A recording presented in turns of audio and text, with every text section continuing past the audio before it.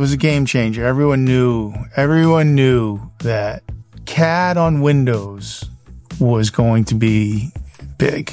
So I'm old enough to remember when they were workstations, Unix, client server, CAD tools. So the CAD was actually running from CPUs on the servers, right, brought onto the workstation. So suddenly the affordability and accessibility to do CAD on something like this was suddenly, well, even on a Windows computer, which before that it was mainframe, was amazing. It was a lot of fun back then, going around and demoing this, especially to those who never saw something so powerful and easy to use. So the excitement level you saw, when you demo in front of a bunch of people, was just fun.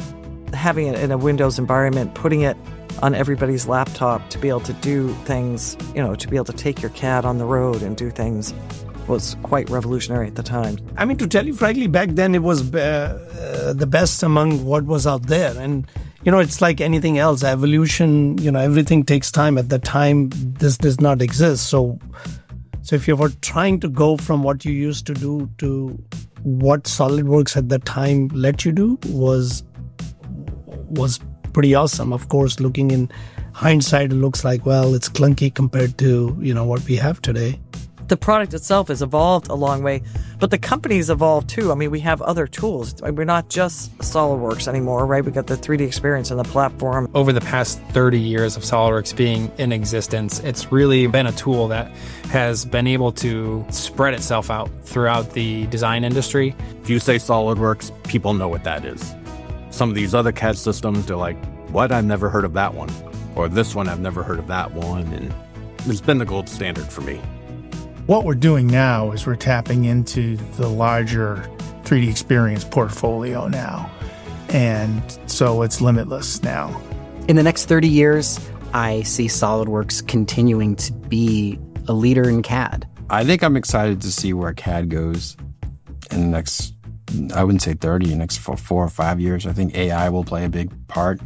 We've had 30 years and then hope you have 30 more. I think SOLIDWORKS gives shape to everything you can imagine, and the imagination is becoming, I mean, a lot of people always talk about AI and then will AI take over and everything, and I think you can't beat human imagination, and AI is coming close, but I don't think it's going to replace that imagination in that sense.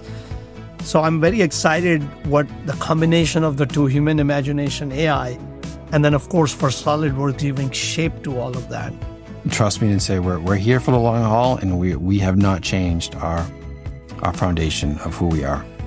30 years of excellence, 30 years of a track record, 30 years of growth, 30 years of some really great customers. So for me, it's a career in CAD, but at the same time, it's a lot of friendships. I mean, it's not just the software for me. It's a lot of lifetime friendships that will probably never go away. I mean, for me personally, SOLIDWORKS is what made me want to be an engineer. It's really important to me. I care about it a lot. SOLIDWORKS is what taught me that I can do the fancy art stuff and merge it with the physics, and that's called engineering. That's what design is. Kind of in a day and age where software pops in and out of our lives every day. Something we used 2 years ago, we don't even touch today. It's software is more ephemeral now than it ever has been. But to have something that's relevant 30 years later is pretty cool, and it's an honor to be a part of it.